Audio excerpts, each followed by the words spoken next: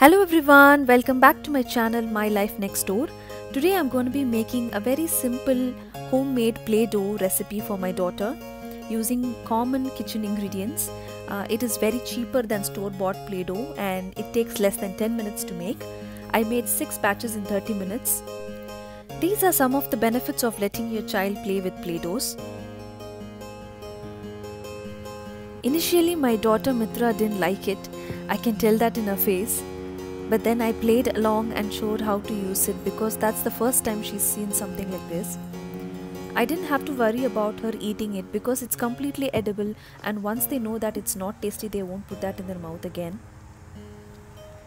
The first attempt was throwing those balls from the bowl and then again putting them back. It was cute to watch it play. Everyone likes different varieties of Play-Doh, and there's tons of different kinds of Play-Doh recipes on the internet. What I'm doing here is pretty basic without including tartar.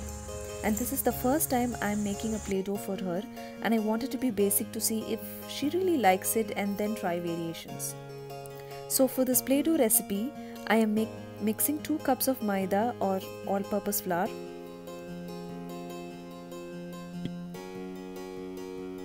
1.5 cup of salt. Yes, it's cup, not spoon, because salt is what is going to make the Play-Doh last longer. I'm going to make 5 colors by dividing the flour into half cups and then slowly add vegetable oil to the mixture to make the dough, because oil keeps the dough moist and soft without making it too crumbly.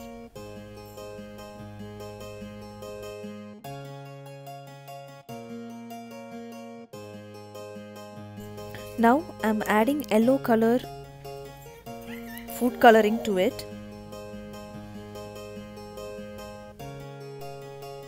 Just add 2 drops of food coloring to the mixture, and the color deepens as you add oil and water to it.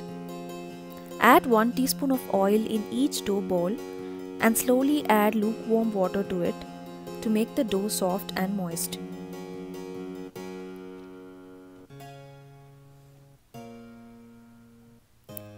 Consistency of the dough is the key here. If the kids find it even a little bit harder to press with their fingers, there are chances that they won't be interested to play or even touch them. Any toy that gives them instant impression is what boosts their curiosity to play. As you can see, I have made balls in each colors like green, blue, yellow, pink and black. I store them in containers or Ziploc bags like this in the fridge to last longer.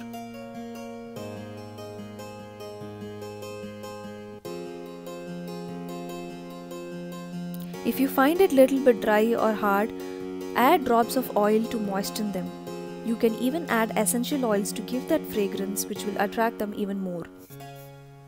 If your kids find this interesting and fun, you can add more variety to your dough, and as I said, there are lots of recipes you can find online which cannot even choose one. It's okay if they get dirty and messy. That's how children learn and have fun.